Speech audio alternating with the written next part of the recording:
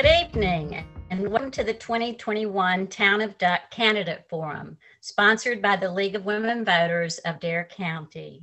We have opted for a fully virtual forum this year in the interest of the health and well-being of our candidates and volunteers. I am Ginger Webster, coordinator for this forum. I'd like to thank the candidates as well as everyone in our audience for participating this evening. The League of Women Voters was founded 101 years ago by the leaders of the women's suffrage movement. Their goal was to educate newly enfranchised women who had finally won their right to vote after a 70-plus year fight. We are proud to continue their tradition of bringing candidates and voters together in this way.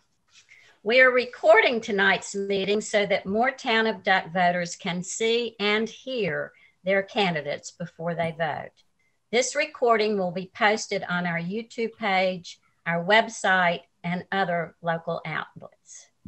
Unfortunately, candidate Robert Mooney, incumbent, has had a death in the family and is unable to join us this evening, although he previously had agreed to participate. We extend our sincere condolences to him and his family. Mr. Mooney has completed vote411.org information, so voters can find more information about him at that website. Vote 411 goes live this Wednesday, October the 6th. I will now introduce the moderator for this evening, Marcy Rees. Thank you, Ginger. Good evening. I am a member of the League of Women Voters of Dare County. I live in Southern Shores. The League is a nonprofit, nonpartisan organization. It encourages informed and active participation in all levels of government, works to increase understanding of major public policy issues, and influences public policy through education and advocacy. The League maintains a strict nonpartisan policy. It neither endorses nor opposes any political party or candidate. The League participates in the Positive Campaign Project and has requested that each candidate take the Code of Campaign Ethics pledge. League volunteers participating this evening are our technical team, comprised of League members Craig Merrill and Laura Singletary. Our question reviewer is Mary Jane Slazinski, and our timekeeper is Lorelei DiBernardo. Let me tell you about the candidates who are with us tonight. The Town of Duck has 5 council seats up for election and 8 candidates. As the coordinator explained, 7 of the 8 candidates are present tonight. The candidates for the council race are Ben Von Drawn, challenger, Donald Kingston, incumbent, Jamie Bartlett, challenger, Joe Blakaitis, challenger, Monica Thibodeau, incumbent, Rob Mooney, incumbent, Sandy Whitman, incumbent, and Tony Ciano, challenger. So let's review the format for the forum. All candidates will have 2 minutes for an opening statement. The timekeeper will signal when the candidate has 30 seconds remaining. The timekeeper will signal with the stop sign if the candidate continues past the allotted time. Next, all candidates will participate in the question and answer segment, answering questions that voters submitted during the forum registration process. Questions may also be submitted tonight using the Q&A feature. Submissions should include the name of the questioner. So if you submit a question, please put your name. League reviewers have and will review questions for clarity, to avoid duplication or personal attacks.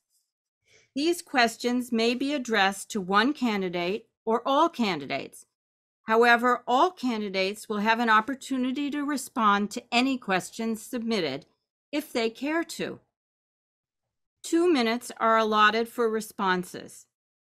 Again, the timer will signal the candidate when 30 seconds remains and display the stop sign if the candidate goes over the time allotted. Opportunities will not be extended to those who initially pass on a question. And finally, each candidate is entitled to a 2-minute closing statement.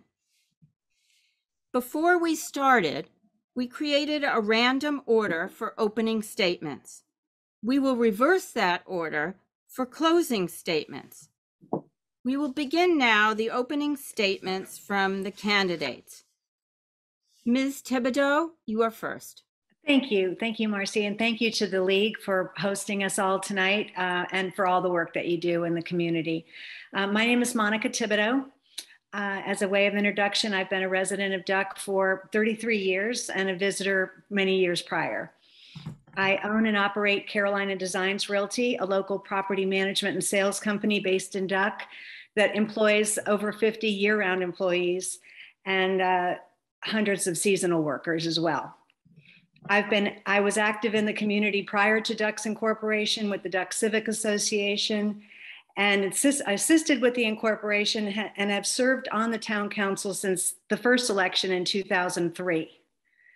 I've been involved in many community organizations on the Outer Banks, and currently including the Outer Banks Relief Foundation, Roanoke Island Historical Association, and the Hospital Center Cancer Development Council. I'm very proud of what our town has accomplished over the past 20 years of incorporation. We've become a leader in an innovative coastal community that has operated very efficiently and progressively. We have been fortunate to benefit from grant funding that has allowed us to leverage our local funds on highly visible and beneficial programs and projects. We work well with our neighboring towns and counties. I'm running to continue this work. I feel my past experience will help those who are newer to the town and understand our past decisions, all which is helpful in charting the course for the future. I am a consensus builder and a balanced decision maker, and I look forward to continuing my service to the town. Thank you. Mr. Bartlett. Thank you. Good evening. First, I'd like to take this opportunity to thank the League of Women Voters for organizing this forum and giving us the opportunity. Can you hear me okay? Yeah, okay. Your picture's still up. That's why I was asking. Giving us the opportunity to present our positions directly to the voters. It is a privilege for me to join my fellow candidates in participating. Although I'm new to the political landscape here in Duck, I believe that I bring a proven ability to collaborate with others to problem solve and move issues forward with a minimum of delay. I've proven my ability to lead men and women in my prior career with the Alexandria, Virginia Police Department. I spent 32 years there, rising to the rank of captain. I held several senior command assignments, including traffic, special operations, public information, and patrol divisions. I retired from the police department in 2014 and accepted a position with the Alexandria City Public Schools as Director of Safety and Security. During my time with the police department, I attended college at night, earned a bachelor's science degree from George Mason, and did graduate study at George Washington University. I spent my adult life in government service, with the majority of that in the public safety arena. It is my desire to continue that service in Duck by serving on the town council. Duck has some of the same issues as any growing town, having doubled its population in the last 10 years. Some of these issues are traffic congestion during peak tourist season, trash, both the collection and littering that occurs on the beaches and in the neighborhoods, and meaningful communication with its citizens, both resident and non-resident. I hope to be able to address some of these issues tonight. Thank you for your time. Mr. Kingston. Let me start by saying that I'd like to thank the League of Women Voters for arranging this candidate forum tonight via the Zoom, and also thank the voters of Duck that are attending this Zoom function tonight. I'm the current mayor of Duck, serving in my 5th term, first elected in mayor in 2011. I've served as mayor pro temp during my first term in the Duck Town Council, elected in 2009. I was a member of the Duck Planning Board in 2009. I've been active as a town volunteer since moving here in 2007. I currently represent Duck and the Darke County Senior, formerly known as the Control Group, and a council liaison to the DCBA. In 2017, I was elected to the North Carolina League of Municipalities Board of Directors, and I currently serve there also serving on the executive finance committees. In 2021, I was appointed to the board and elected president of the NC Local Leadership Foundation. I'm also an active member of the North Carolina Mayor's Association. I hold undergraduate degrees in mechanical engineering and business from the Rochester Institute of Technology, an MBA from the University of Rochester Simon School, and I'm a graduate of the Executive Development Program at Harvard University. I retired in 2007 after a 45-year business career, most recently as a Vice President Officer of Kelly Services. The greatest attributes that qualify me as a candidate to be elected to the Duck Town Council are my extensive leadership skills as exemplified the last 10 years as your mayor, my detailed knowledge of the town of Duck and Down Council proceedings, my educational achievements, my varied business background and experiences. I'm physically conservative and responsible in addressing town issues. I'm ethical, fair, and honest, also sharing with several councils and staff a proven record of success. If elected, I will continue to support the Town Vision 2027, traffic, pedestrian, bicycle safety, stormwater, and trash issues, support beach management, building of the new public safety building, building of the Mid-Caratuck Bridge, and continue to be responsive and supportive to the key initiatives of the town in a fiscally responsible way. Thank you very much. Mr. Von Drain. I'd like to begin, like everybody else, I think it's awesome that you guys put this together, the League of Women Voters. It's great. I think this is one thing that's missing the most, is getting more people involved in our politics and everything that's going on. Actually, I should introduce myself as Ben Vondren. I've been here Duck most of my life. I've got my own business. I did Navy for 22 years. And the thing that I've seen go through Duck has been great. I love to interact with the people, and I really want to serve our community and make this a better place and keep going forward with all the things we need to do. I love our vision plan that's been created because it's guidelines to go with and follow. I'm here for the people. I'm ready to listen to you guys. And I want to try to do everything I can to encourage you all to come to our meetings, be involved. That makes us a better community when we all work together. I'm also a person that I like to keep things short and sweet. And so I would say thank you and please vote for me. And I hope to be able to serve and help out our community. Thank you. Mr. Whitman. I would like to thank the League of Women Voters for hosting this forum tonight and those watching. I'm Sandy Whitman. I'm a retired industrial electrical contractor from Kingston, New York. I owned and operated my own business for over 40 years. I've managed large building projects throughout the Northeast with a workforce of up to 200 people. In 1980, my family and I started vacationing in Duck. In 1988, we built our home as our summer residence. In 2014, my wife and I moved here permanently. I volunteer for the town for the past 12 years for summer events, jazz festival, beach grass planting, clean sweep, and served as a member of the CAMA Land Use Committee. I've also attended town council and planning board meetings. Because of my interest in the town, I was appointed to serve on the Board of Adjustments in 2011 and the Planning Board in 2017. For the past 2 years, it's been my privilege to serve on the Duck Town Council. It has been a learning experience and a challenge at times, but rewarding to help our town of Duck to move forward in a progressive manner. During the time, we have expanded our town workforce. We have continued discussions with the Corps on construction of the public safety building, work to improve traffic flow, and collaborate efforts to preserve our ocean and sound shorelines. Doing all of this and still keeping our tax rates low and services up.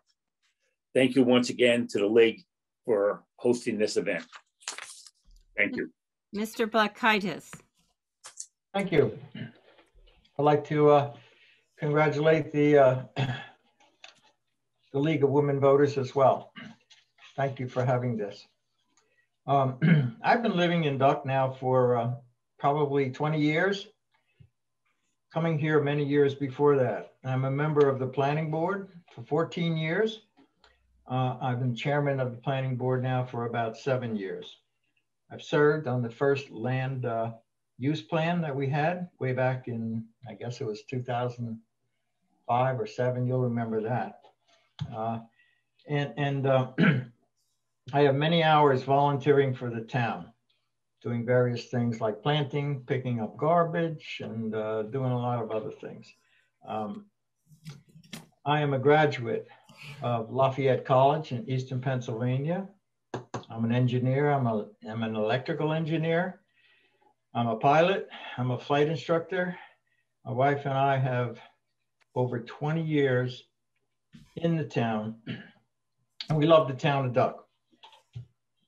I have decided to run for the council because I will support the Duck residents. The Duck residents, the industrial owners, the non-residents, as well as work with all members of the town council. I'm new for the council, so I don't know what they're up to, but I aim to find out if I get elected. That's it. Mr. Ciano. I want to thank the League of Women Voters and the people who are listening in. And I'm a candidate for Ducktown Council.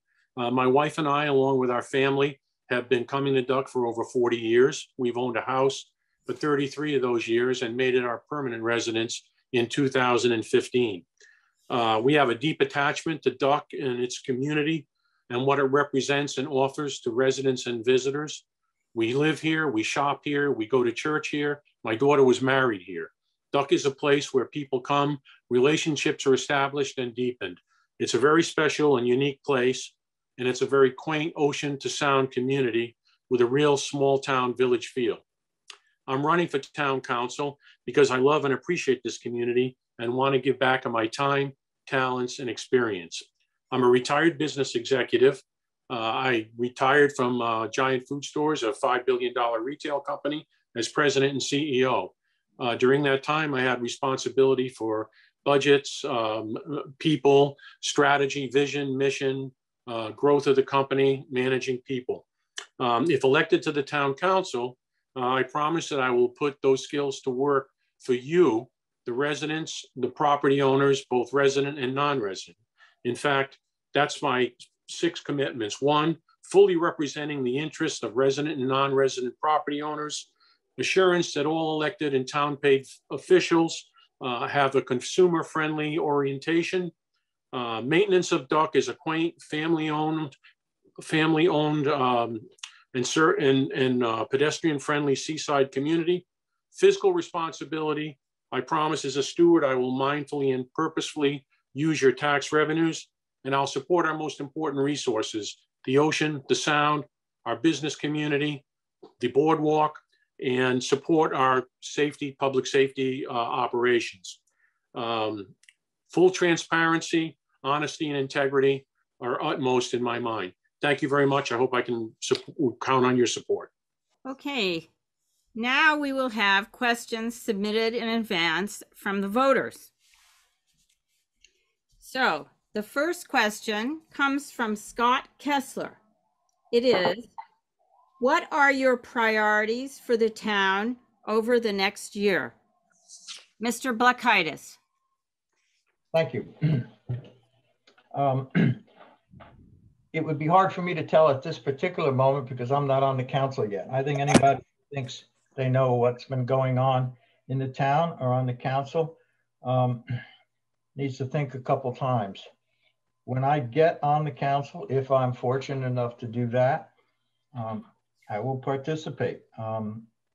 It's a very hard question to answer. The last couple items that you mentioned, will you mention them again, please?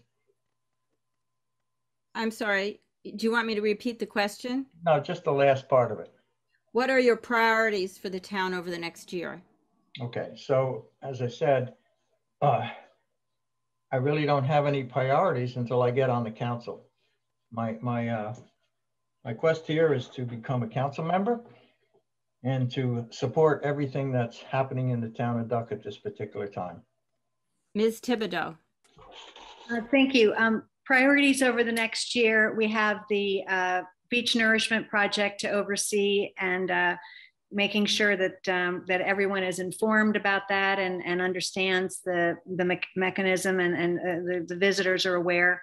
I'll also would hope that we could get the phase 4 of the pedestrian plan underway with the brick grant that we've been trying to obtain, which would be a large project, a large capital project that would definitely disrupt the town for a small amount of time, hopefully over the off season. But again, communicating about what we're doing, hopefully that will happen.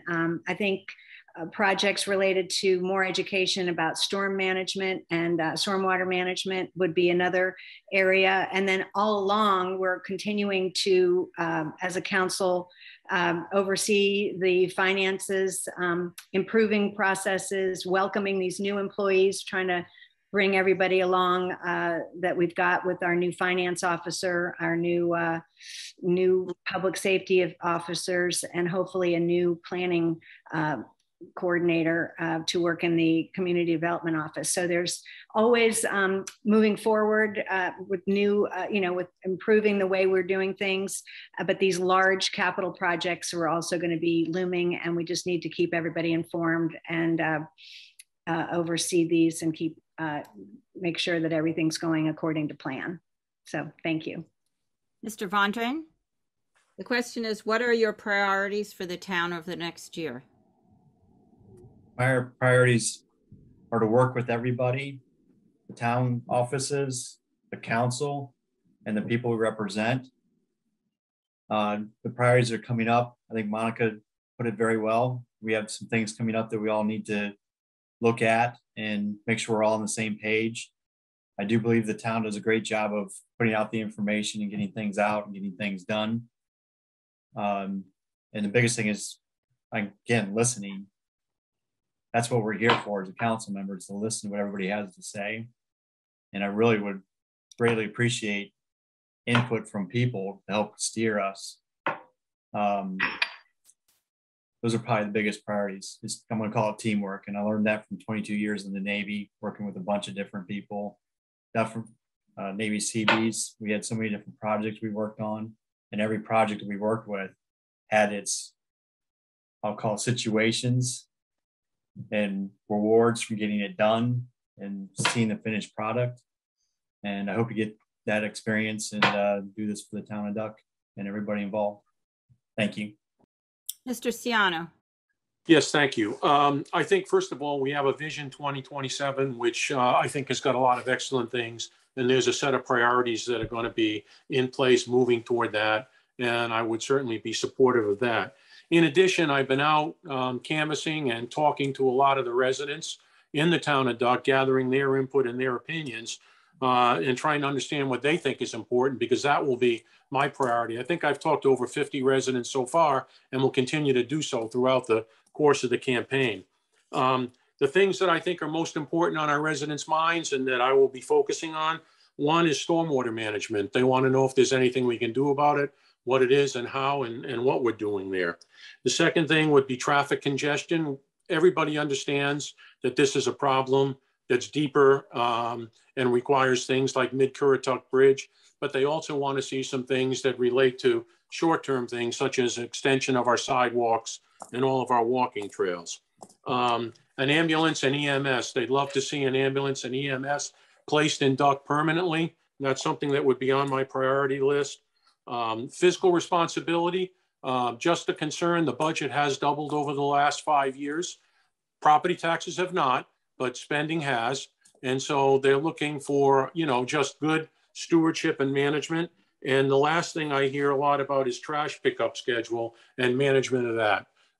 They'd like to know what's going on and how that can be improved. So those would be some of my priorities that I have so far based on what I've heard from residents. As I continue canvassing, I'm sure that'll get adjusted or re-emphasized.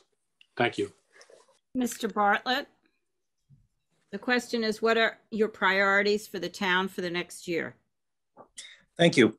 I agree with the other candidates. Some of the things that they've said, we have to continue the projects that are already in place, already in the pipeline for the town of Duck.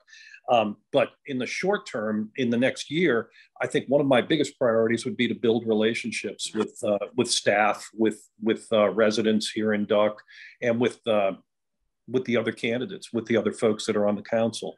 I also would pay attention to traffic. I think traffic this summer was awful. and we need to do something to alleviate it if we can. We need to look at other places that have these problems. We don't have to reinvent the wheel here. We need to find something that worked somewhere else and maybe try it here. We need to try some of these things. I think trash is another issue that maybe could be dealt with in the short term, in terms of how it's collected and how it's picked up from the ground, the littering. Also communication, establishing good two-way communication between the council and the residents to alleviate any of the feelings that any of these folks may have, particularly the non-resident property owners, about not being heard. Those would be my priorities. Mr. Kingston. Back in 2012, we started a visioning process in the town of Duck. We revised that in 2017. I think one of the top priorities going into next year for the council will be to revision our 10-year plan, taking us to 2032, and also establishing 3 to 5 year goals. As Monica stated earlier, we have some major projects that are going to take our attention as we move forward. Beach Nursing, a big one next summer, a brick project where we're going to raise the road on 12, put a living shoreline in, and redo the sidewalks on the west side near the Sunset Grill. And of course, short term, we've got issues with trash collection, traffic, and stormwater management. I think those will become priorities of the council in the short term. But I think over the longer term, I think we need to be visionary. I think we need to make sure that we have the plans in place and think of the future as we move out through time. Yes, we'll address short-term issues, but I think longer term, I think planning needs to take place. We need to revise that 10-year plan and remain fiscally conservative and respectful of our taxpayers. Thank you. Mr. Whitman. Thank you. Like everybody's been saying, I think trash is one of the public's big problems right now. Also, the non-resident property owners feel they're not being heard. To communicate with them a little bit better. One of the big project of the brick grant, along with the living shoreline and our sidewalks, that's hopefully will be done next year if we receive our grant. And the forward looking is the town public safety building, which is dearly needed for our police and fire department. And just keep our town, try to keep our taxes low and still be able to do these projects. Thank you. I think we're up to the next question, which comes to us from Nancy Cavanis. And her question is, describe how you see your role as a member of the town council. Mr. Kingston. That's an interesting question because my role over the last 10 years has been mayor, hoping to become another member of the town council and be collaborative with the other members and move the town forward. I would be, basically, I'm a known person. People know my capabilities. They know my leadership skills. They know where I stand on certain issues. I would be a collaborative partner to the rest of the council, and that would be what I would do moving forward. I would also actually maintain, if I was in the mayor position, maintain interaction with the other towns, county, and state officials. I think that's an important part for a mayor. We don't know who's going to be on council and who's going to be mayor, but I think that would be a priority for the council to maintain those relationships. Thank you. Mr. Bartlett. I think that the council functions to give vision and direction to the town manager and the employees of the town, and that's how I see that. I also see council members as building relationships. Again, I'll go back to that, with each other and with the residents in the town and with the other jurisdictions. A lot of our problems that we have, in particular traffic, we can't solve without the help of the other folks, Currituck, Southern Shores, Kitty Hawk, and so forth. So I think the council provides strategic vision and leadership to the town, and then there's the personal part. Thank you. So the question is, describe how you see your role as a member of the town council. Mr. Whitman. I feel my role with the town council is for the leadership that we give to our town manager, our major projects, whatever we can do to keep the non-resident property owners and residents informed of what's going on in the town over the next 2 years. Thank you. Mr. Ciano. Yes, the Duck Town Council really has one employee, and that's the town manager. And so our job is to provide he and his team with the support, the guidance, the vision, mission, and strategy that they need so they can do their job delivering the services to the town of Duck. So I would be very supportive of them and would work closely with them so they can do their job. Sometimes it's helping them. Sometimes it's providing what they need. Sometimes it's getting obstacles out of the way so they can do their jobs. I would work to build relationships and collaborative means of working, looking for consensus with my fellow town council members. I would work hard to communicate with all of the constituents and stakeholders that we represent as town council members. And I would work hard to do that to make sure I'm representing all of the constituents. It's a three-legged stool, in my opinion. There's the business community, the property owners, and us as the taxpayers and residents. And if one of those legs collapses, the stool falls over.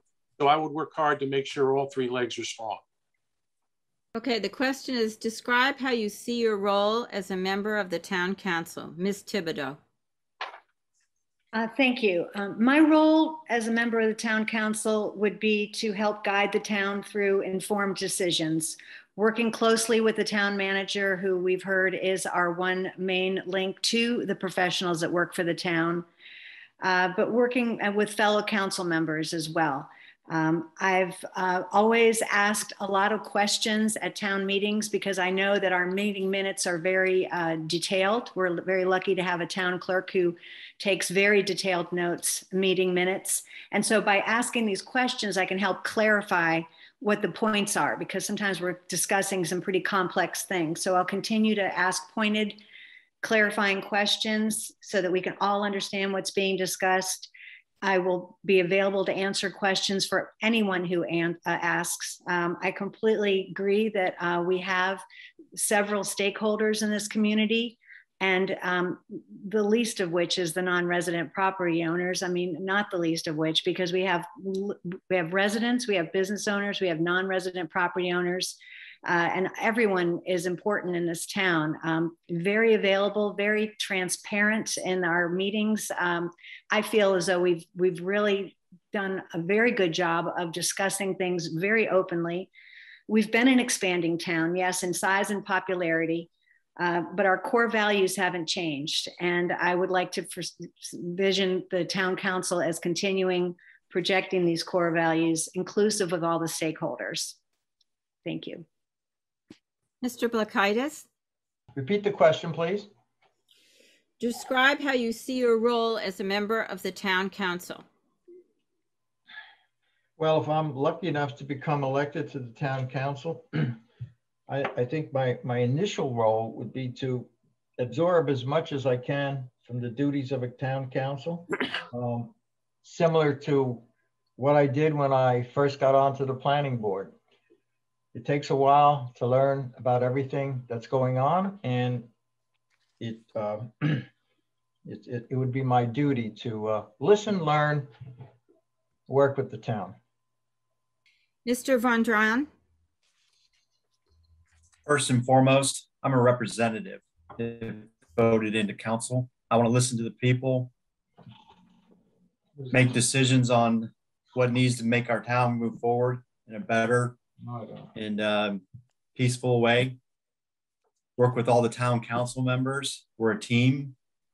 And then as stated before, we have the town manager and get the town offices, get everybody on board. We work as a team. My role would hopefully be a functioning part of that team and make all that work. Thank you. Okay, so about the next question, we wanted to note that we received multiple similar questions like the next one, but this comes from Lynn Alterman. Traffic through Duck has been a continuing issue. What would each candidate propose to alleviate the problem? First, Mr. Whitman. First, I'd like to say that the town has hired a traffic engineer to study the traffic. There was a survey done in August of this year. And the other way to relieve this traffic is get the government to build the Mid-Currituck Bridge and stop all the lawsuits that are going back and forth and get it built. And we all see the traffic problem in Duck on the weekends and during the week. If that would relieve some of this problem.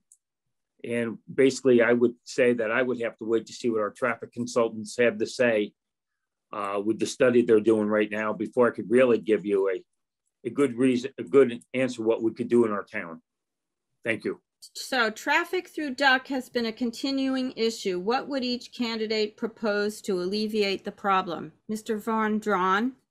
First heard that question, I thought it was a trick question because we want all of our visitors and people to be here in our town and enjoy our town. The traffic, there's one street in, one street out. There's only so many solutions to that problem. I'm not sure there's going to be the easy answer to make that happen. And then there's going to be some tough decisions to make. And I'm sorry, this cat, it always wants to be up on my lap. Excuse me. Yes, with the traffic and all the people, there's only so many things we can do that we have control over. There's studies been done. There's studies going forward. I've been here most of my life. To say there's a one-stop question or one-stop fix, there's not. I keep hearing things, the Mid-Currituck Bridge. I hope it's not a fantasy. I think that would help. But still, people love to come to our town. We want people to come to our town. So I think it's somewhat of a trick question. We do need improvements. It'll take time to figure out what's the right and correct process to go forward with this. Thank you. Mr. Blakaitis. Thank you. At this time, I will also wait for the results of our people who did the survey for us. I'm not sure what we're going to get from them. That's a very difficult question. I don't think that right now I have any solutions for the traffic. I don't think anybody has any solutions for this traffic that could be reasonable right now, but we can follow it up. We've had this for a long, long time. And as Ben said, there's only one road in and one road out. So that's how I feel about it. Mr. Bartlett. So I personally experienced how bad the traffic has become this summer. And I feel like we do need to do more to manage traffic. I think the fact that a traffic study has been commissioned is a great thing. I think it probably would have been better had it been commissioned when the traffic was at its worst rather than a month later. But we work with what we have. I think in the meantime, we need to get recommendations, ideas from citizens, business owners, public safety. And again, I would continue this study when the traffic is at its worst, which is typically July in that time frame. Any real solution to the problem is going to require collaboration with neighboring towns, rental companies, vacationers, and our own citizens. We have to examine new and different ideas, like maybe using crossing guards in the village, actually. Some type of mass transit, maybe buses or trolleys, to encourage people to get out of their cars and come to town in a different manner. We need to remain open to new ideas by engaging the public in the process. And again, I'll go back to something I said earlier. We need to look at what other places have done to alleviate this. We're not the only town in the United States with one road in and one road out. We can look at some of these things that have been done, and maybe we can incorporate some of these ideas.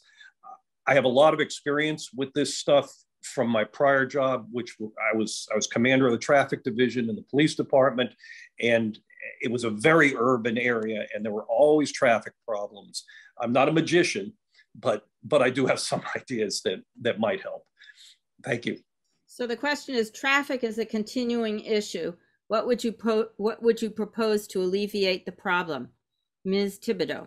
Thank you.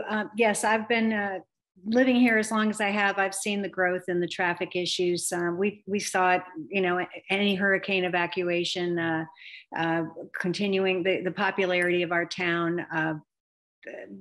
The fact that there was a time when they wanted to widen the road all the way through town, and you know, we kind of fought that while we were pushing very hard for the Mid-Currituck Bridge. We are you know, a product of this geography, of this 2-lane, 3-lane road that's running through the town. But I do think we've seen, and with our sidewalks, that's brought a lot of pedestrians in through town, which I think has been fabulous, because a lot of people will stay out of their cars and walk into town, and that's been a wonderful thing to see. I think that's alleviated traffic, but we've got not only one road in and one road out, but we're one road through, because there's a ton going on in Corolla, and that's how you get to Corolla, is through Duck. So with the technology that's been, and of course we've had, you know, crosswalks added, and with the sidewalks, and those are being reevaluated. I'm really glad that everyone on the council like the idea of doing the study. Yes, I agree, it could have been done earlier than summer, but it, you know, was and can be continued to be done. What we kept also is a lot of new technology, and so we've got car counting that started with license plate readers, and that's been phenomenal data. That's even been more refined. Those data collecting devices have improved even over the last 5 years, and we've got a lot there. One idea that I presented a few council meetings ago was the idea of local cameras, so that folks at any time could go online and see what the traffic situation is, and that might help keep people informed and off the roads until it was more opportune time. Lots more to be done on the issue. We'll continue to work through it and do what we can, but I've been very involved in it, and we'll continue to work through it. Mr. Kingston. Unfortunately, we're a victim of our own success. Anybody who vacations up and down the eastern shore of the United States knows that every beach attracts so much traffic. And we've been so successful in Duck that we have the traffic. And it's unfortunately designed as a two-lane road going north. Corolla, as Monica just said, has exploded from a standpoint of population. Duck itself has doubled in population. And because of COVID, we're bringing more people into the Outer Banks and into Duck, because it's looked at as a safe haven.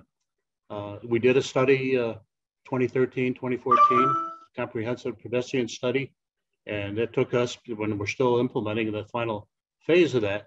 So any plans we come up with, it's going to take us probably effectively a couple of years to implement. I think the study we're doing now is what we need from a standpoint of analysis. It'll be an update on the previous studies we've had on traffic. I don't have a short-term solution. I think we need to continue to work with Currituck County, with Southern Shores, with Kitty Hawk, because in fact, you know, we're not the only problem. There's a problem coming up through Southern Shores. Then it does open up, but there's a lot of traffic going north. So I think that in fact, the council needs to analyze and understand and talk to our consulting engineers, and we can put in place, I believe, some short-term solutions over the next year, and perhaps alleviate some of this traffic next summer. But it is inevitable. We're going to have traffic. Thank you. Mr. Ciano. Yes, I think it is inevitable that we're going to have traffic. We have a couple of different kinds of traffic. You know, we have the weekend traffic, which is everybody trying to get north of us into Corolla, which is growing and continues to grow. Really, the only way we're going to be able to alleviate that in a significant way is the Mid-Currituck Bridge. We need the Mid-Currituck Bridge, not only for traffic, we need it for safety and evacuation. So I urge everybody, the town council and government will lobby for that. I urge everybody who's listening in to urge their neighbors to continue to lobby. We need that. Beyond that, we have the traffic that's caused when people decide to go shopping, or the weather is bad that day and it backs up both ways up and down Duck. That is a very pernicious problem, one that's going to be difficult to deal with. It happens, as Mayor Kingston said, in every town that's a great town. If you've been to Nantucket, the Hamptons, Naples, Florida, Algonquin, Maine, the same thing happens in all of those towns. There are things we can do in addition to what we've done, and we've done a lot to improve that. We could look at synchronized crossing somehow at the crosswalks using guards so that we don't have people randomly doing it. We could look at with the new quote, the new normal, where people aren't necessarily tied to Saturdays and Sundays anymore. I know we've tried Friday turnovers. Maybe we can try to reinforce that. Maybe do Thursday, Friday, Saturday, Sunday, Monday turnovers and give sort of incentive for people to try that.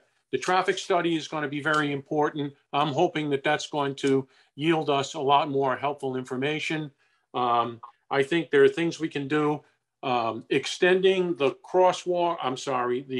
walkways as well as the bike paths on both the east and the west side, north and south, all the way through town, wherever is feasible, is critical, and that will help a lot. So I think there are some things that we can do as we wait for the results of this study and as we continue to push for the Mid-Currituck Bridge. Thank you. So the next question comes from Douglas Brook. Do you support limiting expansion of commercial development in Duck? Ms. Thibodeau. Question is, do I support limiting expansion of commercial development in Duck? Correct. My understanding, Duck is fairly built out, residentially and commercially. There are expanding our commercial district would require rezoning. I'm not in favor of any rezoning to expand our commercial development areas. There are a few undeveloped portions of commercial property that remain undeveloped or have very limited development on them. Those are very small individual pockets. I think our village area and our outlying commercial CS commercial district 1, as we see at the Sanderling, and the small pocket we have over by Norbanks and the Village Table and Tavern are small pockets of commercial. Those are not expandable. I would not be in favor of changing any of the zoning that we have. The Army Corps property, when we became a town, we zoned it as a preservation property so that if it ever did get sold by the Army Corps, it would not be a commercial area. So I think our commercial areas are fine the way they are, and I don't see any reason to expand them. Mr. Ciano. Yeah, I can't really add much to what Monica said. I would be in total alignment with that. I think we have enough commerce right now. The few pockets that are available will someday get developed, but there's no need, in my opinion, to expand our commercial zoning beyond where it is now. Question is, do you support limiting expansion of commercial development in Duck? Mr. Kingston. I agree with what Monica said up front. I mean, I think we have limited commercial today, limited availability for expansion. I would not be in favor of expanding the commercial district. I think there will be some redevelopment in areas, but they're going to be controlled by ordinances and by zoning. So I think moving forward, I think we have what we may have. There may be a few more developments, but I don't think they'll be significant. I would not be in favor of expanding the commercial areas. Thank you. Mr. Vorndran. I do not support growing the commercial areas and stuff. Everybody's put it pretty well. And a phrase I used to like to use and still like to use is we're at the right size for that. Further expansion, I don't see a need for that in the commercial zone. That's my answer. I don't support it. Okay. So the question is, do you support limiting expansion of commercial development in Duck, Mr. Whitman?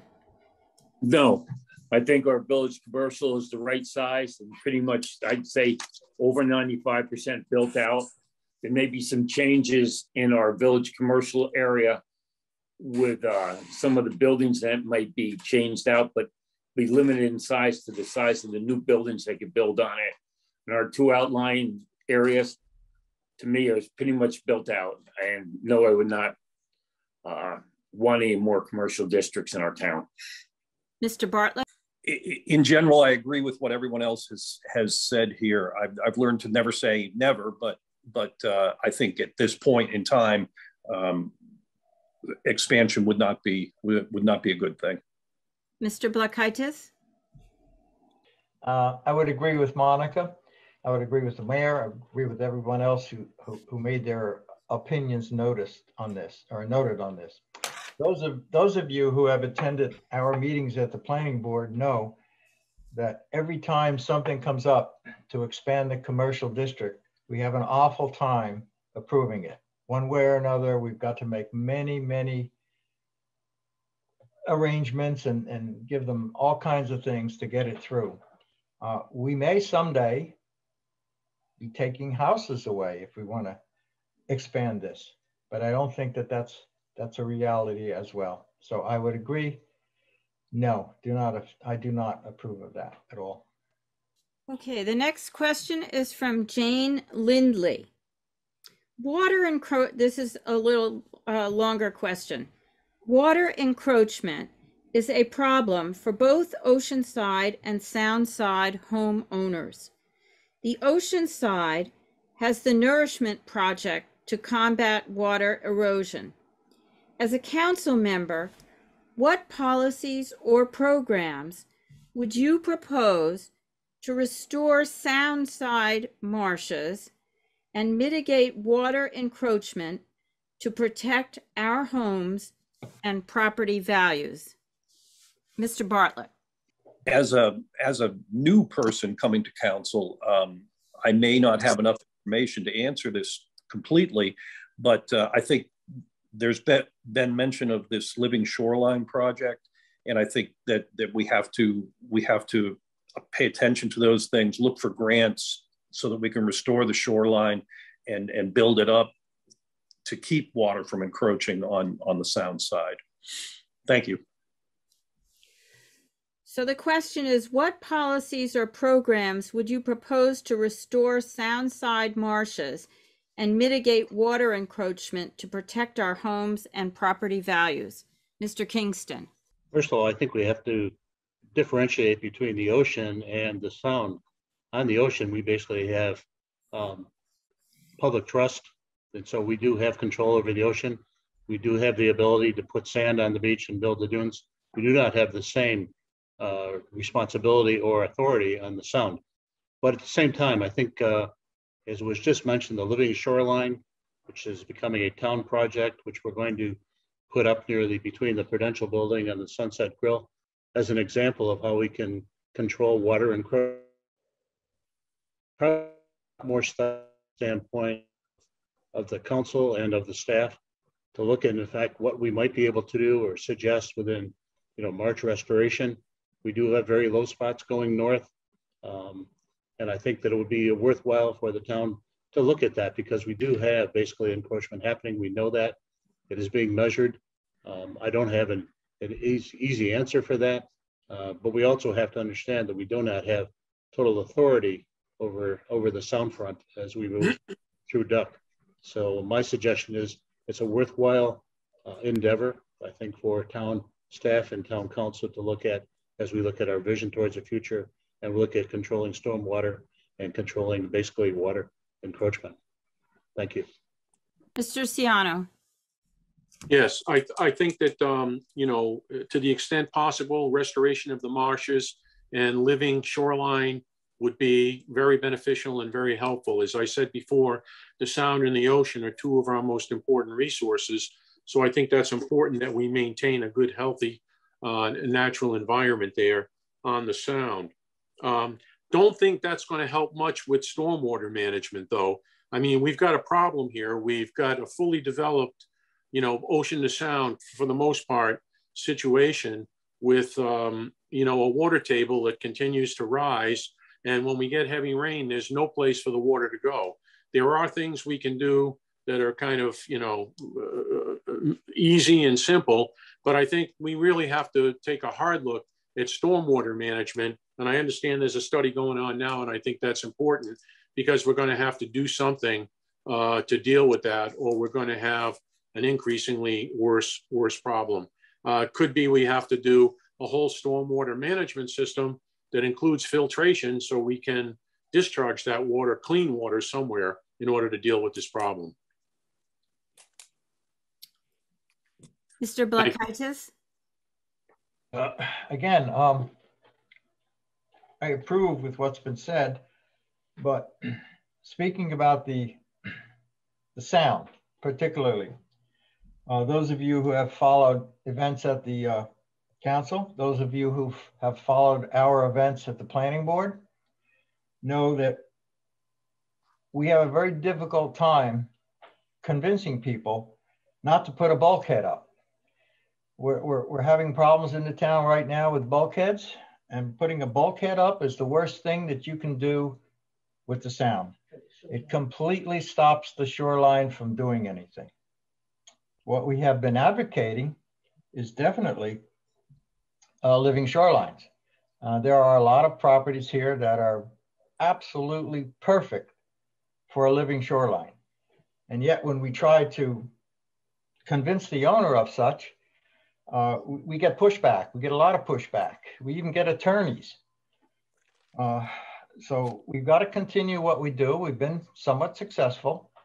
We've got to get rid of bulkheads if we can, and we got to go to living shorelines whenever possible.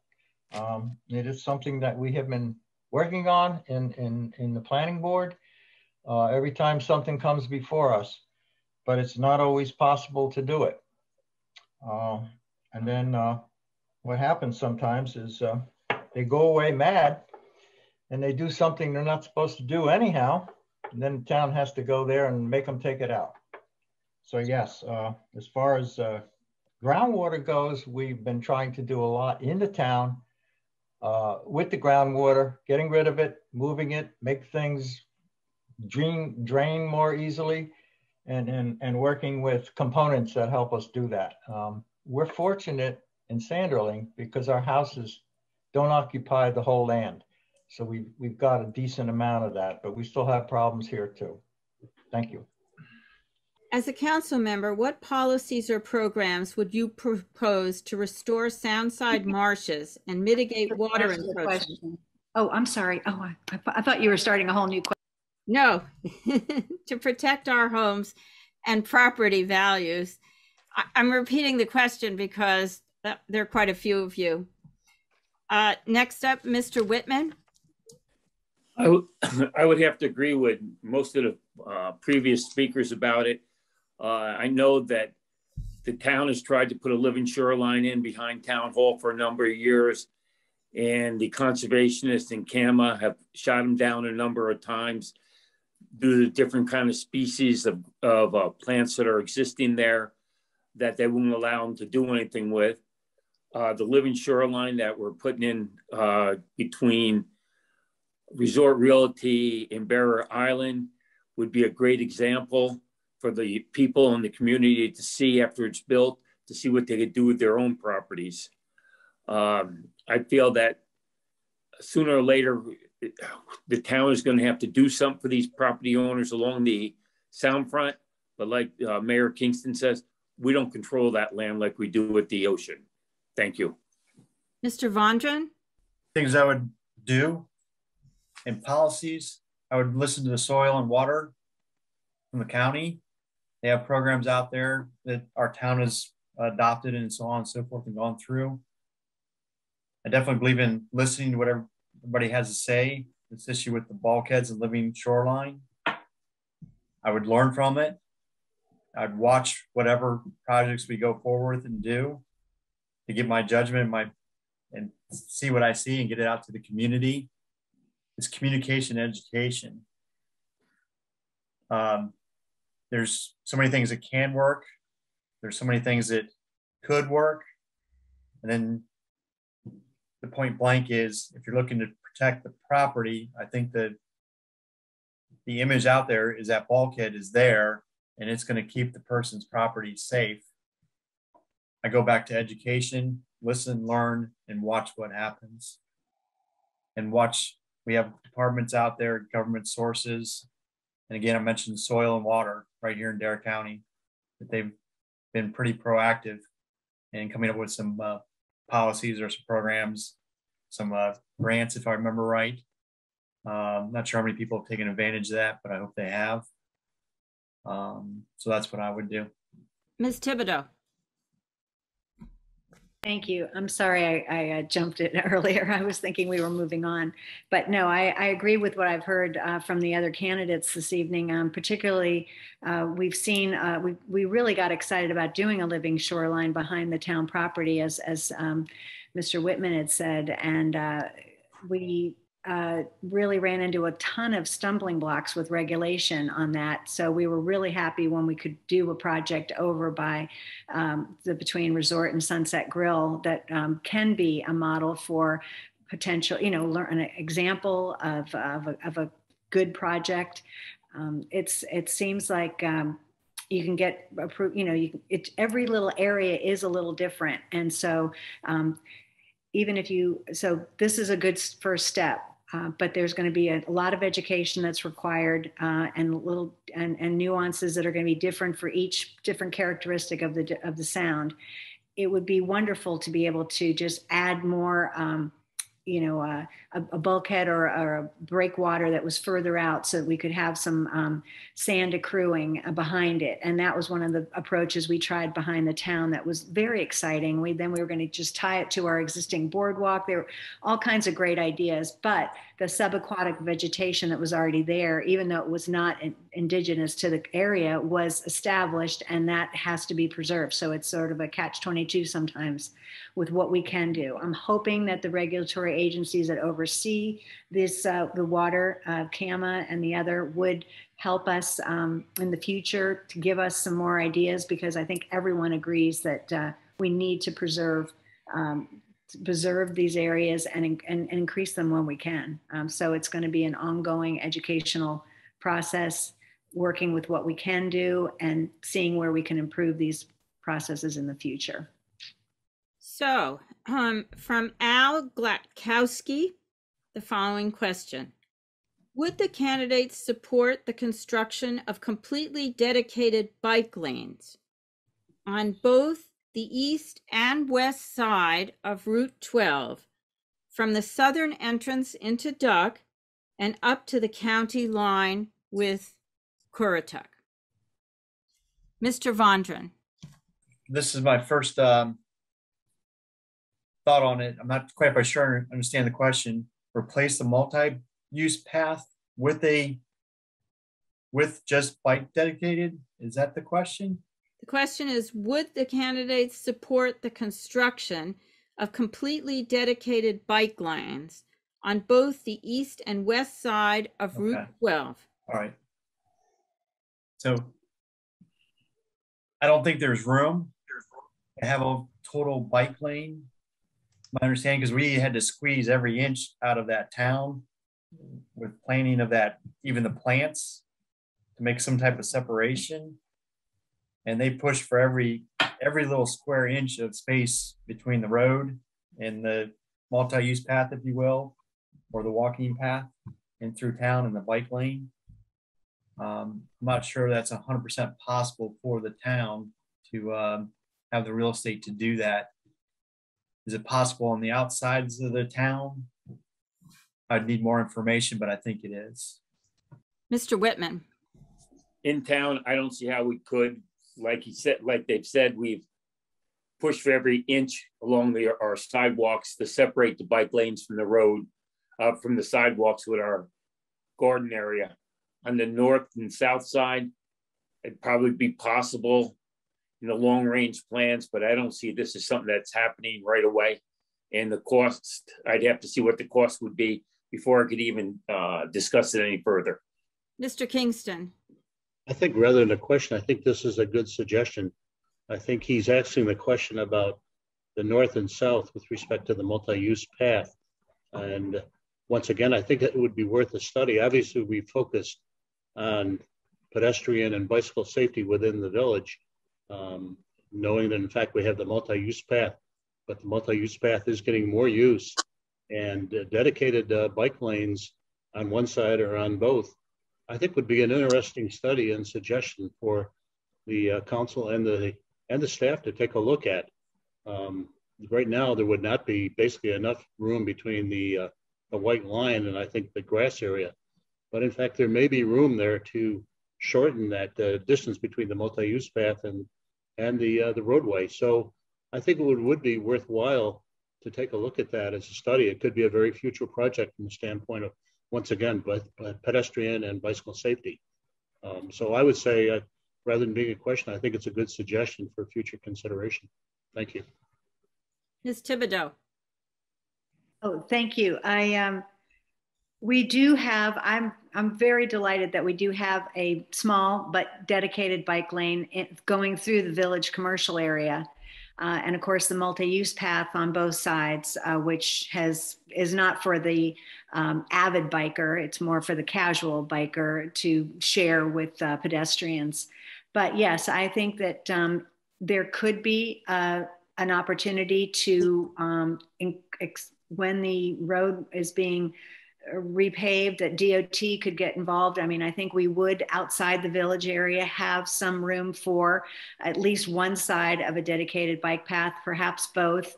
I'd need to have more information as to exactly how much room, but once they, if they were repaving, I mean, that's certainly how Duck actually, one of the reasons I got involved civically was our very first path, which was all it was DOT, before we were a town, agreeing to allow us to have a line that did separate the pedestrians, and it's only been improved since then. This could be one more step towards improving safety for those dedicated bikers that are going through town. I don't know exactly what it would connect to if we had it on the west side once you exited the town, because up in Corolla, it seems to be all the way, that their multi-use path is only on the east side, but they may have plans to expand it on the west side as well. But I would be interested in pursuing that idea as we move forward with future planning.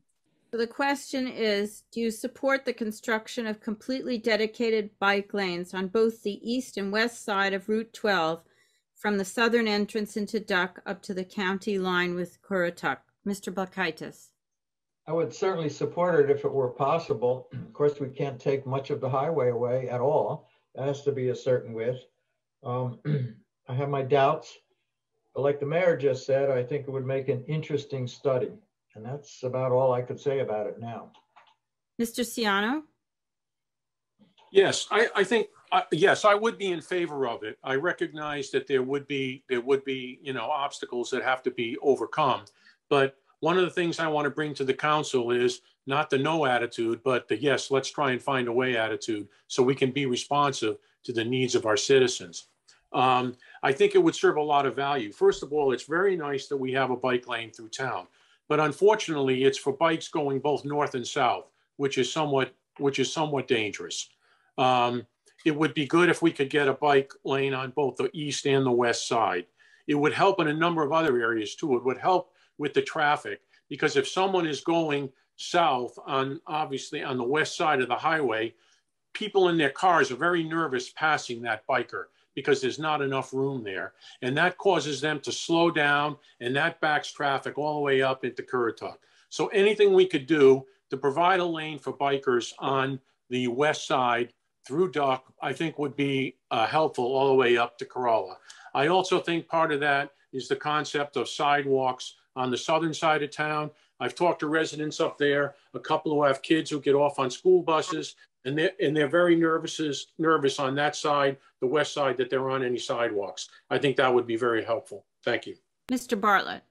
I think this is an excellent example of an issue that would benefit from input from the town folk. I think it's a great idea, and I would support it if it can be done safely. We need to gather input from everybody though first. Thank you. So the next question is from Kevin Wright. What is your position regarding establishing a Dare County Library Services in Legislative District 3 to support Duck, Southern Shores, Martins Point, and Kitty Hawk? Mr. Balkaitis. I think it's a good idea, but I really think we have enough library services now. We've got one in Corolla that we can use. We've got a terrific library down in, is that Kitty Hawk or Kill Devil Hills?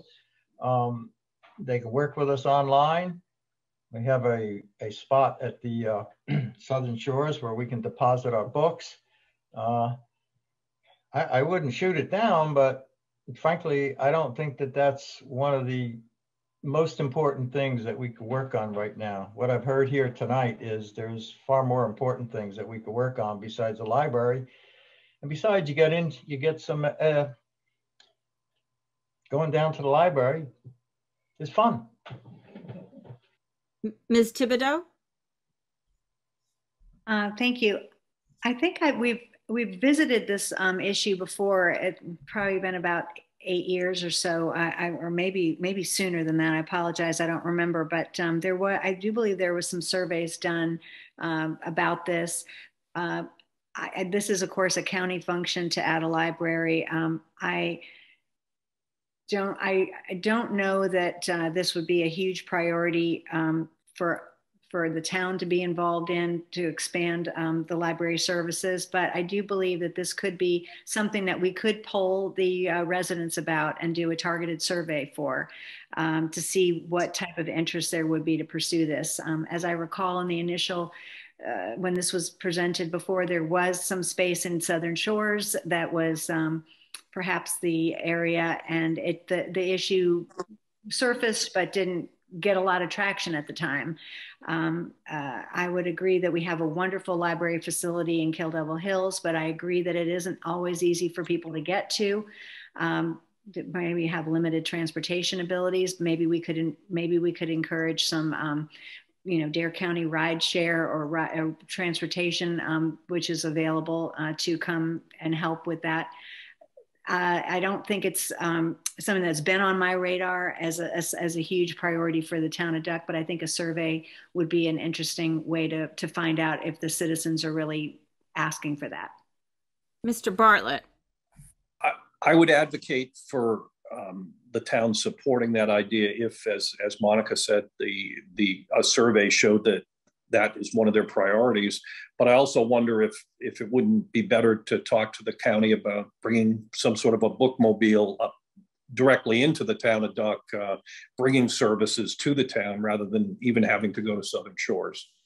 Thank you. Mr. Vondran? Could you repeat the question, please? What is your position regarding Dare County Library Services in Legislative District 3 to support Duck, Southern Shores, Martins Point, and Kitty Hawk? I'm on board with the other council members. It would definitely need a study before we'd move forward to kind of put funds into that. Again, I look at that and I'd like to get more information on the question or the understanding. I need to be educated more. Are they looking for Duck to put more money to put into Kill Devil Hills and improving the library system? Again, what surveys might point out or direct us toward that. Some of the other council members have definitely pointed out that, it's just, there's a lot of big priorities out there. And at the moment, being in and out of the town as much as I am, I haven't heard a lot about a library. Would it hurt? No. Do we have the funds to do it? I'm not sure. I'd recommend that also they have those little library things that are planted throughout the town along the beach accesses. I've heard a lot of great success from that, but I think we need a little more information and then to make a better decision on what's going to happen or could happen. Thank you. Mr. Kingston? As Mayor Pro Tem Thibodeau said, this did come before the council within the last couple of years. And this issue was this suggestion was being pushed by the Southern Shores residents. And obviously they were looking for support from citizens of Duck. We did have that discussion. We said we would certainly support an initiative. It's clearly a county function. The county at the time could not afford to expand and get another location. The location was planned for, as Monica said, in Southern Shores. I think it would not be necessarily a priority, even though our population has grown. We really haven't heard this coming from our citizens from a standpoint of a need for or a push for a library. I think we could certainly support an initiative, but I'm not sure we would want to put funding into that at this point in time. The other thing we do have is we have Leave a Book and Take a Book in the parking lot of the north parking lot of the town of Duck. So we do have a facility where people can access books. The other thing is basically the libraries are becoming online functions. So you can order online and go pick it up. You can have it shipped to you, or you can go online and get a book. So I wouldn't see this as a priority. It has come before us before. I think it's an initiative being pushed by another town. I think they can certainly come back and talk to our council again, or we could get some public input on it. Thank you. Mr. Ciano? Yeah, honestly, I don't know enough about the workings of the public library system and the interrelationship between the cities and the county on this issue. So I'm going to have to pass. I don't think I can add anything to the discussion. Once more, what is your position regarding establishing the Dare County Library Services in Legislative District 3 to support Duck, Southern Shores, Martins Point, and Kitty Hawk? Mr. Whitman. I would support it to the extent that I would have to see what our citizens want to do. Like Mayor and Mayor Pro Temp both said, I do remember sitting at a board meeting where this was brought up before I was elected to the council. And again, it was being pushed by Southern Shores, not the town of Duck. And like they say, we have other pressing matters more than funding the library at the present time.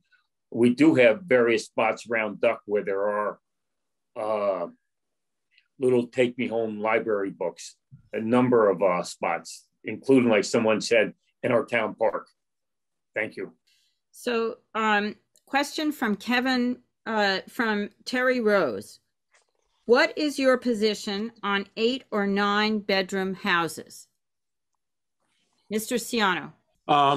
My position would be that, you know, we have zoning laws that regulate that type of thing. And my understanding is, and I'm not an expert on it yet, but my understanding is that if you have a house that large and you have that many bedrooms, you have to have the appropriate parking space and you can't exceed certain ground coverage for the lot and so on. So I think there are regulations that would control that. But getting beyond the regulations, my personal opinion and my personal desire would be to not have houses that large in the town of Duck. I don't think there's a need for it. It borders on the concept of mini hotels, and they put a tremendous stress on the environment and the resources of the town and the area. So I would not be in favor of that. Mr. Vondran? Yeah, the issue with 8 and 9 bedrooms, that was put pretty well there. There's things out there that are trying to control it. I definitely do not support it. It puts way too much strain on us. And plus, I already see the houses that are in the 5 and 6 bedrooms that there's 10 cars in the parking lot, in their parking zone and everywhere. I think it would just get out of control with that. It'd be crazy to have that many bedrooms and stuff. So I would be opposed to it. Once again, what is your position on 8 or 9 bedroom houses? Mr. Bartlett. I think that that would be controlled by our existing zoning and other regulations, building regulations for the town. I personally don't care for it, but I think we have things in place that would limit that, and I would be in favor of keeping those things in place. Thank you. Mr. Blakaitis. I would listen to what Mr. Ciano just said, so I don't have to repeat it. Now I'll go into something that most people don't know, and that is that some few years ago, you might be able to remember, Don, and the state limited our ability to control bedrooms in such a manner that they said that we cannot limit the bedrooms, so we cannot control the number of bedrooms in a home. However, we've been very busy in the past years doing other things that will control the bedrooms. So that's kind of a legal thing. We've been very busy doing that. We tried to do it with size. I can't explain it all here, but there's several different areas that we've considered in building a home, and we've been pretty successful in doing it so far. And of course, I've never run into anybody who wants to see houses that big in our town. That's all I think I have to say about it, unless somebody has a question. But every time this comes up at the planning board, we have to dig pretty deep to make sure that we're staying on the side of legality. Mr. Whitman? Like Joe just said, our zoning, and one of our big things is the lot size. With our lot sizes, we can only put a certain size home with certain amount of bedrooms. As the lots get bigger, you can put bigger houses, but the bedrooms can only go up to, if I'm not mistaken, 8 bedrooms. And the lot size, I think, is 30 to 35,000 square feet. And again, we don't have the lots that size in town. Ms. Thibodeau?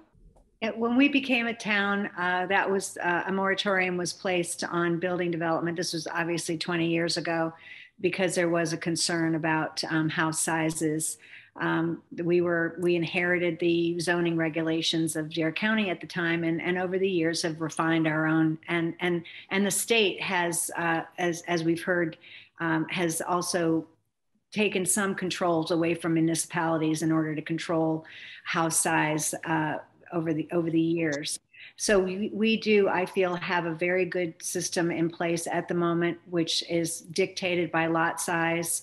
And so therefore it does regulate, an appropriate size per lot size on each, on the various sizes, because I am an advocate for personal property rights and do not want to over control what folks do with their size of their home. I mean, it's been said that, it might not be a bedroom, but it might be 2 offices, some other things. Are people going to, abuse things or perhaps, but, you can drive down any street and really not be able to tell the difference from our original development prior to being a town between an 8 and a 6 bedroom. Parking limitations, of course, and making sure that people don't park on off of the designated parking areas is something that we need to make sure we do. I've been encouraged too, since we did put these regulations in, about the degrees of size of home based on lot size, which I thought was a reasonable approach and fair. That a lot of the new construction in town, I'm always paying attention, have been fairly smaller homes. Many of the new construction in town are 4-bedroom homes or 5 perhaps. They're not always maximizing. Yes, people are adding on because of their own need for their family sizes or their own enjoyment, but everything is being done, I think, in a good way right now. And thank you. Mr. Kingston? I'm not a supporter of large houses. Several years ago, when we talked about the size of houses, I was a council member that actually voted against what we put in place, thinking that, in fact, the square footage was too large for the town. It's kind of ironical because we talk about trash and we talk about traffic, yet we want to build big houses with a lot of cars. As examples, a couple of houses in Southern Shores, 6,000 square foot houses, you'll see 10 or 12 cars there. When probably before it was a smaller house, maybe saw a couple cars. So I don't think Fact Duck needs those size houses. I don't support that on a personal basis. I think that, the smaller houses help add to the atmosphere of Duck and help us leave some of the others. Now, we do have ordinances and zoning in place to protect Duck, and I think they're probably to an extent adequate at this point in time to control this development. Thank you. So I'm now going to ask our question reviewer if there have been any questions from the audience, and if so, if she will read them. I'm looking. I do think I have a question here from John Park. Do you think the town council is responsible for advocating with Dare County for EMS ambulance service to provide reasonably consistent response times throughout the town? Or should citizens be responsible for advocating with the county since the town is not responsible for the service? Mr. Whitman? I think the county manager has spoken to the town a number of times on this issue along with the EMS director. In Dare County controls the ambulance service in all the towns, and they have set their metrics up. and supposedly duck fits right in their metrics. You know, other than that, I don't know what other, if the people in the town want to talk to the county, I let them go right ahead. We've spoken to them. Everyone has spoken to them. They've given us an ambulance on weekends and high traffic volume days. That's the best I can say to them. Thank you. Mr. Kingston? The town council last year advocated by resolution for an ambulance in Duck. So the town council has gone to the county. By state law, the county controls emergency operations, emergency medical operations within the county. So the town has no jurisdiction there. An ambulance in Duck would be very convenient for us, be a safety for us. As we build a public safety building, we'll probably give consideration to a bay for an ambulance service. But as Mr. Whitman was just saying, basically is the county controls the logistics of ambulances, where they're placed. And I know they're in fact even short of ambulances, and they go by the metrics. And we're on the outskirts of the county when you get to Northern Duck. I think the county supports that, and we continue to advocate with the county. And we have a good relationship with Manager Chief Collins from EMS. And I know she has put ambulances as she can up at the Duck Fire Station during the summer, so that in fact they can respond to calls. But I think the council's on record as advocating that we'd like an ambulance in Duck. Thank you. Mr. Blakaitis? I'm not against an ambulance. It's already been noted who controls it, how it gets here. The main thing is who pays for it. And it's not cheap, because you not only get an ambulance, you have to pay for the people that take care of it. So I don't have anything more to say about that. Whatever it turns out to be, fine. Ms. Thibodeau? I do support an ambulance services in Duck, and ambulance. The town has put a resolution forward, has also kept an ongoing conversation with the county. We've had good citizen involvement from folks that have really pushed for this issue to be in the forefront, and it has gotten good attention. In the plans for the new public safety building, if we can get the Army Corps to work with us on that new construction, I do support having a bay for an ambulance. It may be a multi-use port, or I'm not sure exactly what the room and the spaces need, but yes, having a good place for an ambulance to be docked in that new public safety building, to me, makes absolute sense while we're building a new building. In addition to that, I'd like to have an ongoing information about response time. We have had the ambulance in Duck on weekends and even more. It seems like the working relationship is ongoing and improving with Dare County EMS, with our local fire department. And so I'd like to get some more data on that and have an ongoing reporting that we could see response times, what were the calls to Duck, and what, et cetera. But I also would like to point out that when we started having paid fire, one of the most things that I could really get behind when we were such a small town was the idea of EMS done by our fire department. So we do have ongoing, very close EMS services right here in town with our paid fire department, and that's just been expanded. I think that's a great service that has been very beneficial for us, and I'd like to see those services increase, as well as get more data on response times. Thank you. Mr. Ciano? Well, yes, I would say a couple of things. First of all, I think that the town, as it has been and should continue to do, is advocate with DARE and continually work with DARE to get an ambulance here on a regular basis all of the time. I think that we do have EMS, but there is a difference between EMS and what you get in an ambulance. There are different protocols that each one is allowed to do, and they're of a higher level of service and capability in an ambulance service. So I think as our town continues to grow, you know, where our full-time residency grows, our shoulder seasons get longer and more populated, if you will, I think the need for an ambulance to be here and stationed at our public safety area is important.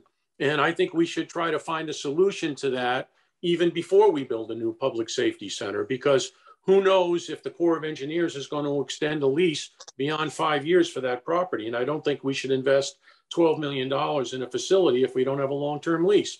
So I think we should do what we can in the meanwhile to get the EMS and the ambulance in Duck. I think that's important for the safety and the welfare of our community. Mr. Vondran? First thing that came to my mind was opportunity. It was pointed out before, there's definitely a need. People have been putting this out there for the last few years. I remember going to council meetings this coming up.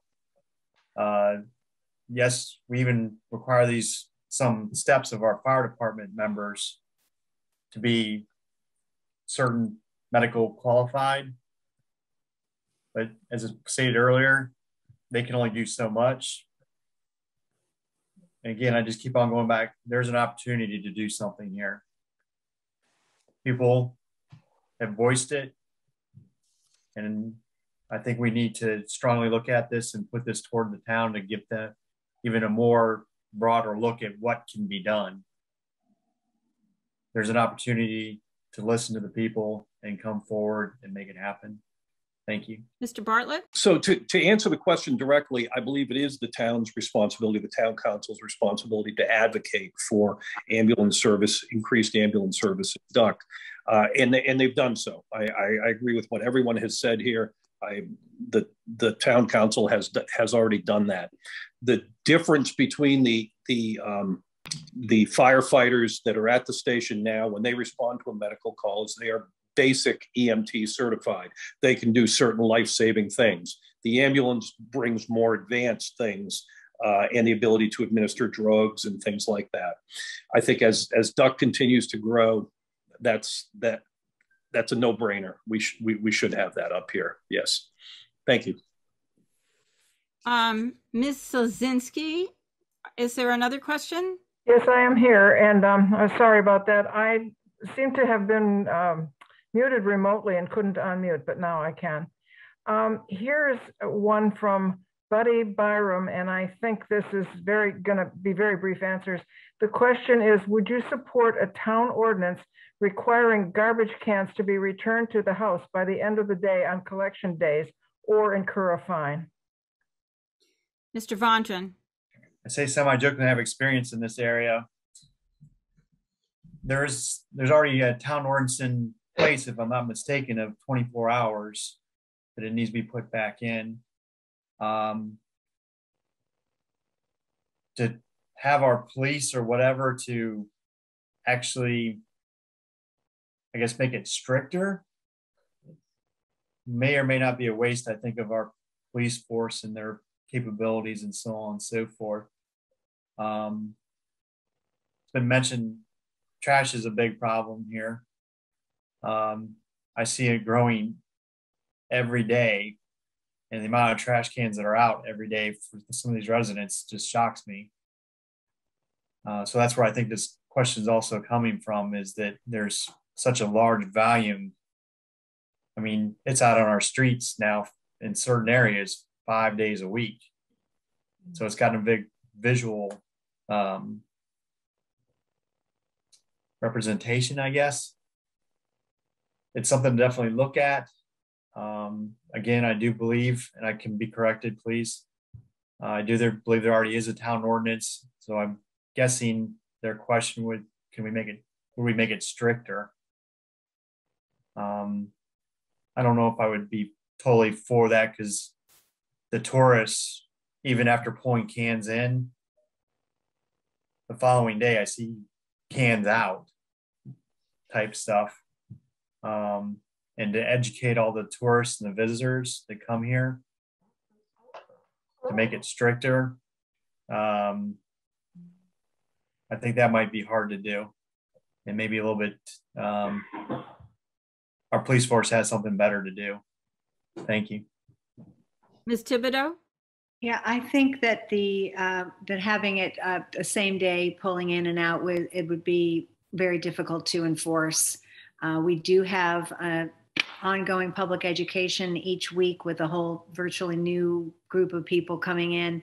I think property managers can do more. And as a property manager, we've texted this year our every different jurisdiction we deal with, we text them that night to remind them to put their cans out and then to put their cans back in. And I think that's really helped our company because people just forget. And even homeowners that aren't at their house very often forget exactly when trash is in and out.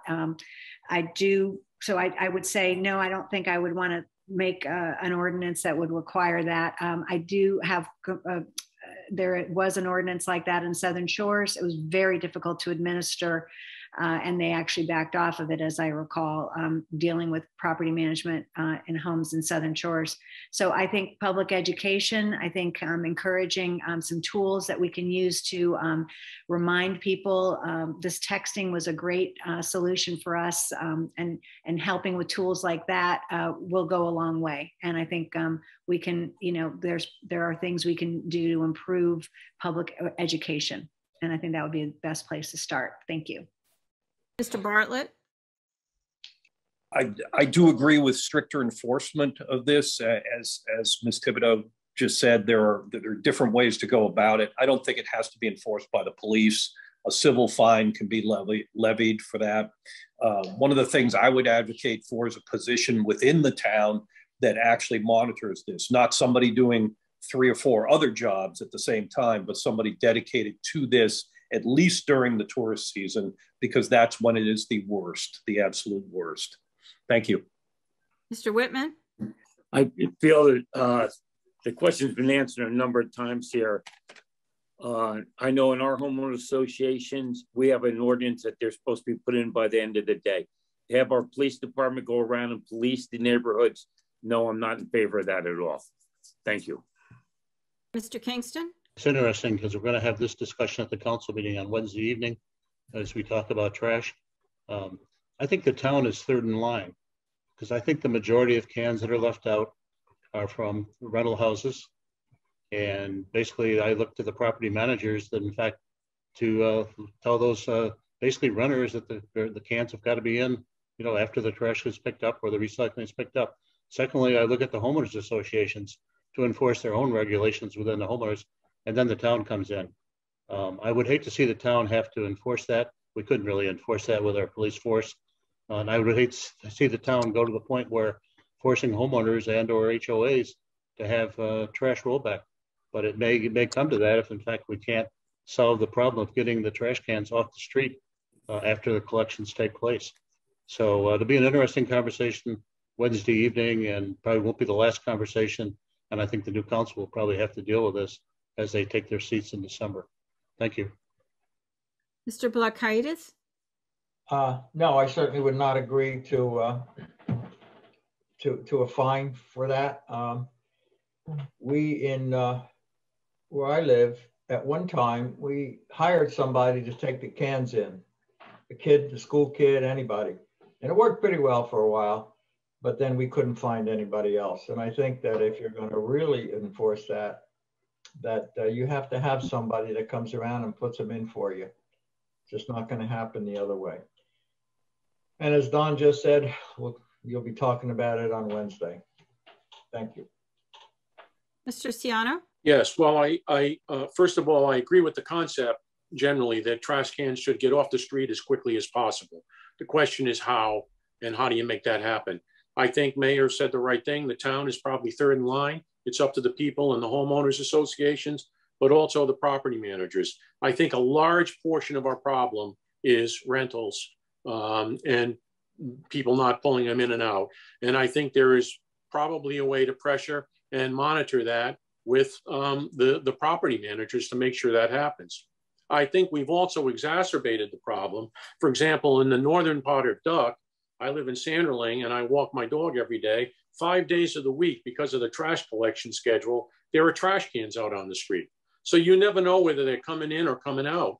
And I'm hoping that the council is going to review that and put together a schedule that is effective in getting cans on and off the street in one day in each area, rather than having them staggered and being out there. Because It's not adding to the character of our neighborhood to see trash cans on the street 5 days a week when you're walking. And I think that's why a lot of people are raising this issue now.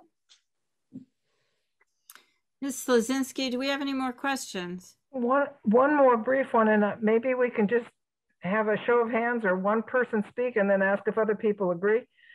This is from Al Gletkowski, and he says it's about recycling. How do the candidates stand on continuing the recycling service as the county is already having challenges with it? Mr. Blakaitis, do you want to take this? I would say continue it. That's all I have to say. Okay. Mr. Bartlett? Yes, I support continuing. Mr. Ciano? Yes, I would support continuing it until there are no further outlets for recycled material. Mr. Kingston? I also support continuing a recycling program. I think it's good for the environment. Ms. Thibodeau? Yes, I completely agree with supporting the recycling education for the ongoing, for the visitors that come in. And I want to give a shout out to the town for the commercial recycling that we have in place that is also extremely well used. And hopefully we can continue to find markets for the recycled material and keep folks educated about what we actually do recycle. But I'm in favor of it. Mr. Whitman? I support it. Thank you. Mr. Vondran? I support a recycling program. I think we need better education. I'm knee deep in this, and when I see these recycle cans, the town has done very well. They've printed out these labels and put on the cans and so on and so forth, what should go in them and what shouldn't, type thing. And I hate to say it, I think I see more often than not, like I'll even say a simple example, plastic bag. It's big letters on there, no plastic bags. But I can guarantee you pretty much with 90, 95% certainty, especially when we get visitors that don't, people don't think about reading things or don't care or whatever, that our recycle cans, I bet you 9 out of 10 have a plastic bag in it. I also would put a high percentage, even when I say plastic bags, even the dog poop bags. I see those in the ones for the beach accesses at homeowners associations. And I just shake my head. So again, hopefully get people to listen and learn and watch. The recycling, there's time, and I don't know if I believe 100% you hear on the internet or the news or whatever, but I think at one point, and maybe some of the other candidates or town could answer this better than I could. Excuse me, Mr. Vondran? Yes. I'm sorry, your time is up. Thank you. So that concludes the question and answer segment. And to learn more about the candidates' ideas and philosophy, you may visit our online voter guide, Vote 411, at www.vote411.org. Now we will hear the candidates' closing remarks. We will go in reverse order from the opening statements. First, Mr. Ciano. Thank you. So in closing, what I'd like to say, if elected, these are the things that I'll commit to those voters in the town, non-resident property owners and so forth. First of all, I will be fully representing both resident and non-resident property owners to the fullest of my ability. I will exercise my role as one of a steward, carefully and purposefully managing the resources you have given the town as taxpayers, and I will make sure that they're used judiciously. I will actively solicit and listen to your needs, concerns, and issues, and work to address them and represent you. I will do all I can to foster communications, involvement, engagement, honesty, and transparency. I'll work hard to maintain Duck as the quaint ocean to sound village where residents and visitors alike enjoy the pleasures, experiences, and relaxation that all of our town has to offer and that we all enjoy so much. Also, I believe it's time to make sure that we're exercising the fullest fiscal responsibility as possible. We're a town that's staffed to handle a population of 25 to 35,000. We don't have that population here all year, but we do have to handle it when it is here. And I commend the way we do handle it in our police force and our fire department and our town staff. But we need to leverage that now. We can't keep adding because we're here. We have enough people to handle 35,000. We should be able to manage that throughout the year. We need to support our business community. As you'll see, if you look at the budget, tax revenue is vital. It's a very important part of our budget. We have to have healthy and vibrant businesses, as well as very well-maintained property and satisfied homeowners. We have to address some issues that are kind of endemic to the whole Outer Banks. One is housing for workers so that they can get here to do the job. There may not be space in Duck. There may not be space in Duck for it, but we might have to help support other communities with that effort. Thank you. Mr. Blakaitis? Thank you. Yeah, I'm off here. Well, as I said before, I'm a member of the planning board, and I've been there for 14 years.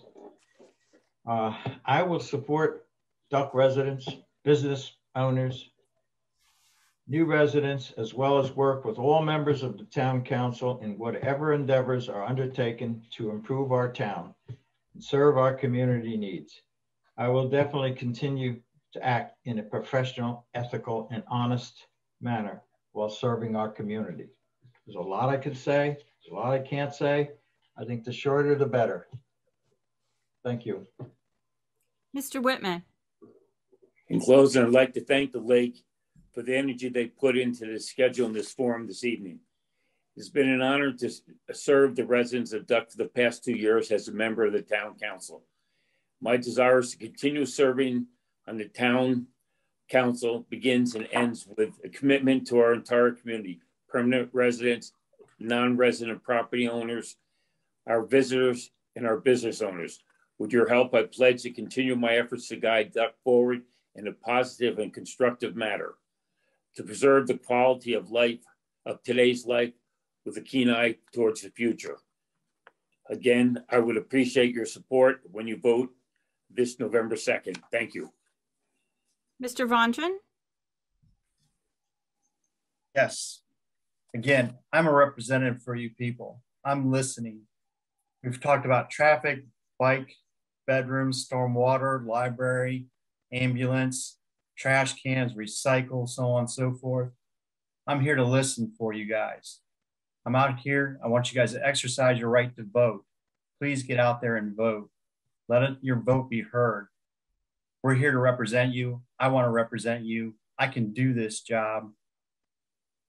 I've been through the experience of doing all different projects and going through all sorts of different situations. I know I can do this. Please give me the opportunity to prove it and show you that I am listening. Thank you for everybody that's involved, and good luck to everybody. Bye. Mr. Kingston. Once again, thank you to the League of Women Voters for conducting this candidate forum, and to all the Duck voters this evening. In summary, I will stand on my record of the last 12 years on the town council, especially the last 10 years as your mayor, providing leadership and working with the other members of excellent councils and excellent staff. I will continue to represent the property owners, resident and non-resident, and businesses equally and fairly. I have supported and continue to support the major initiatives of the town. I've established over the years and maintained a high level of relationship with the other town mayors, county chairmen and officials, state representatives, and I've also established relationships with other elected officials across the state as a result of my involvement with the League of Municipalities. I trust my opening statement and comments have been of assistance to you this evening. I am available and would encourage anyone to contact me if you have any further questions. That being said, I would once again sincerely appreciate your consideration and vote for my re-election as a member of the Duck Town Council. Thank you. Mr. Bartlett. Thank you to the League of Women Voters for the opportunity to answer these thoughtful questions. I hope that I have made the point that I am by nature a collaborative individual who believes in building relationships and seeking input from all in my approach to problem solving. I hope that you will consider electing me as a member of the Duck Town Council, but whether or not I am ultimately successful, I'll continue to be a part of the solution for our town. Thank you. Ms. Thibodeau. Thank you to the League and thank you to the fellow candidates. It's very encouraging to see this much interest in running for town council. I'm very encouraged, and Mr. Mooney's family is in my thoughts. I'm running again for town council because I really love the town of Duck. A resident for over 30 years. I've been extremely proud of what we've done since incorporation. I stand on that reputation as being involved and listening to all stakeholders in the community, non-resident owners, residents, visitors, and businesses. And I feel uniquely qualified in my position as a person who's raised my family here, who continues to work and live in the town, and works in the vacation industry, that I can really be very tapped into all these different stakeholders. I'm very proud of what we've accomplished. I do feel we've been very fiscally responsible, but I encourage more involvement in that, and we'll always try to explain and develop better processes so that everyone understands our budget, what our priorities are, and all of that as much as possible. I look forward to continuing to help guide every citizen who's interested with any question that they have, and listening to everyone that has a question. I will take the time with anyone. I really hope that the voters will allow me to serve again by voting for me for the next town council. And again, thank you to the League and thank you to my fellow candidates. Okay, thank you all. This concludes the Town of Duck Municipal Candidate Forum. We wish to thank the candidates sincerely for their participation, the voters for their attendance, and for their submitted questions. We want to thank the technical team again for setting up and managing this webinar. We will post the video of this forum on our website, www.lwvdare.org, as well as on our YouTube page and other local outlets. Vote 411. Most candidates this evening have participated in the League's online voter guide called vote411.org. We encourage you to look at this one-stop shop website that voters may access on their phone or on their PC. Simply key in your address and you can view candidate information, their philosophy statement, social media links, and their responses in their own words to questions we posed and more. Please check it out. Vote 411 live date is October 6th. I will now return the program to Ginger Webster, our coordinator. Thank you, everyone. In closing, remember, the last day to register to vote by submitting a registration form is this Friday, October the 8th. You may go to the Dare County Board of Elections website to print out a registration form.